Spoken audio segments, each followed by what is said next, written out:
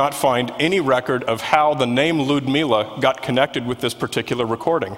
There doesn't seem to be any reason that it should be, except that there was these two women believed to be named Ludmila who were allegedly in the cosmonaut program at the time, before there was a cosmonaut program for women. So what could she have been doing while she was making this recording? Does anyone recognize this bad boy right here? Shout it out. It's not often seen in titanium white. That's what may throw you off. That's the American X-15, the space plane that was flying at this time in history. Could it go high and fast enough that it might be re-entering, that you might say, I'm burning up, I'm going to re-enter, am I going to crash? Well, yes, it did. It was able to go Mach 6.7. It flew into space. 2 astronauts actually earned their wings flying the X-15. And since it was operational during the time of the Ludmila recording, wouldn't you expect, gee, I bet the Soviets had something similar? I certainly would. You could see that it flew into space, it got high enough, it could do a controlled re-entry. You had re-entry heating, which is when Ludmila could have been saying, help me, I'm going to burn up, I'm re-entering. And then it would land like an airplane. So I think it's a pretty good candidate. So let's take a look and see what the Soviets had going at that time. Did they have an X-15 analog or something like it? Now you've got to look at the way that the Soviet design bureaus worked. These were even more political, and they worked in such a stupid way it was hilarious. Each design bureau had a designer who was at the head. And whenever he got in trouble or someone didn't like him, they'd fire him. But when they fired the head of the design bureau, they canceled his entire bureau and canceled all of his projects. And the whole program was out of a job. As a result, every time they did this, they had to start back at square one with a new design bureau working on their own designs. This particular space plane, this design bureau got canceled in 1960, so it never got past the drawing board stage. I think it's pretty cool looking. I mean, it looks fairly modern. It looks almost like our lifting body planes that we had flying much later. So the VKA-23, yes, if it had been built, it might be a possibility for Ludmila to have been flying one of those, but it just wasn't built. Here's another one, a very similar story from another design bureau, also canceled the year before Ludmila flew. This was called an orbital glider, which I don't quite understand because it's got orbital maneuvering engines, and a main engine. How is that a glider?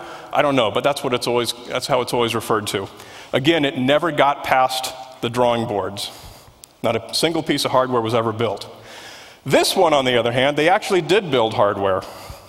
They were going for a space plane fairly similar to the X-15, except that it could take off on its own, unassisted. It didn't have to be dropped from a bomber. It was launched on a rocket. The two versions were called the Cosmoplane and Rocket Plane.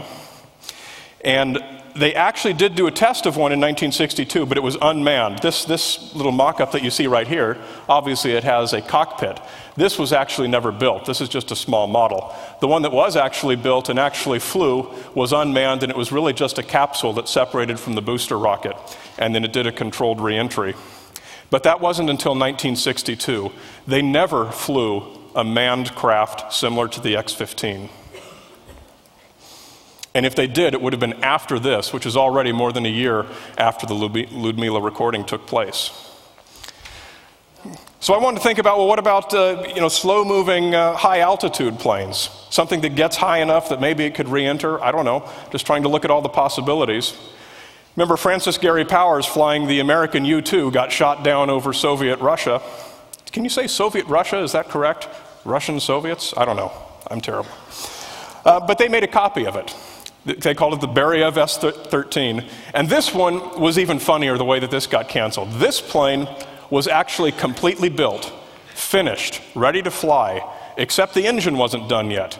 The engine was behind schedule. It was being built at another factory. This design bureau got killed again, and all of the prototypes were ordered to be scrapped. They ordered this completed plane ready to fly to be disassembled and scrapped. The engineers said, no way. They took the wings off, put it into a truck, and kidnapped the plane. Supposedly, it's still sitting in a hangar someplace waiting to be discovered.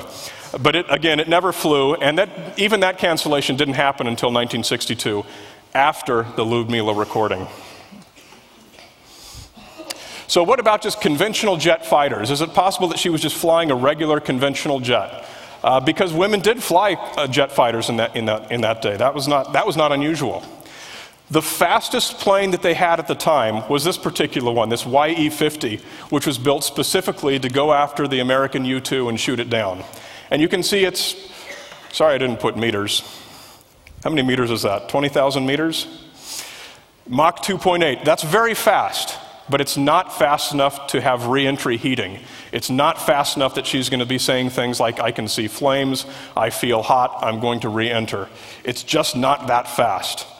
The MiG-21 was an operational plane that was based on the same platform. It didn't have quite the specifications of the YE-150, but that's the plane that was already in mass production. So jet fighters, I just couldn't see that jet fighters were a plausible match for it. So this next one I think is very interesting. What do you think the requirements for women who wanted to get into the female cosmonaut program were? They had to be a certain size and weight, obviously, because the capsules had a certain size. But what do you think was the one skill that they needed?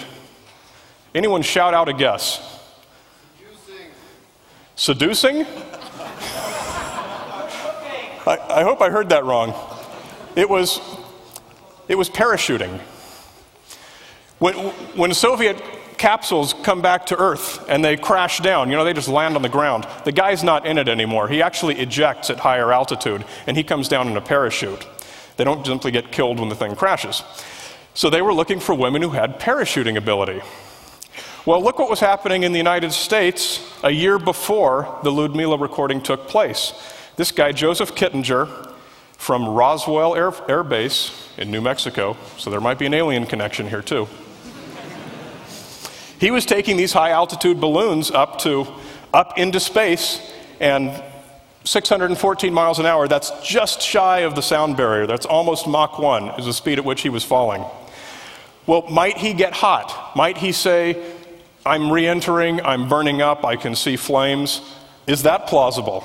Well, no, the exact opposite happened to Kittinger. One of his gloves was broken, the seal wasn't working right, and he got frostbite all over his hand. He was freezing to death up there. He never got hot, even when he was falling at Mach 1. So, although this is a really interesting possibility, I don't think it's what Ludmila could have been doing. And at that point, I'd pretty much exhausted everything I could think of for who this woman was, if she was indeed someone who was up in the air doing something. So, how do we solve this mystery? Go back to the original source of the data and try and find out how reliable it was. In my case, I got my own Russian translators to see if the popular translation of what Ludmila was saying actually made any sense or not. Turns out it doesn't. These are my Russians, except Danko, he's a Bulgarian, but he counts. So this is what the recording is supposed to say. You can find these words all over the internet. I've condensed it because it's quite long. It goes on for several minutes. But it's mostly these phrases repeated over and over again, particularly the phrase that's interpreted as, I'm hot, I'm hot. Let's see what she really said. First of all, the words that you see here on the screen were a very small part of the recording. Almost the whole thing was just a lot of numbers. She was repeating strings of numbers, series of numbers, over and over and over again. Sometimes she was counting, sometimes the numbers were kind of random. It would be 21, 22, 23, 24, 21, 22, and just on and on and on, repetitively. What does that mean? I don't know, it's interesting. When she says, isn't this dangerous? Help, am I in a dangerous situation? Nobody heard anything like that. We didn't hear anything on the tape that could have been interpreted as that. And what about talk to me?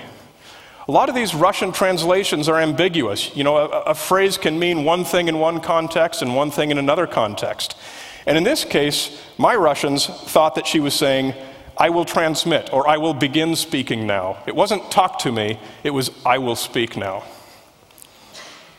And as far as I'm hot, she said this many, many times, but I got disagreement. Nobody heard I'm hot. They were saying don't give up and not right. One thing that I thought was interesting was two of my Russians said, she's saying don't give up, and she's saying it to someone in an encouraging manner, like you're doing good, keep it up, don't give up, don't give up.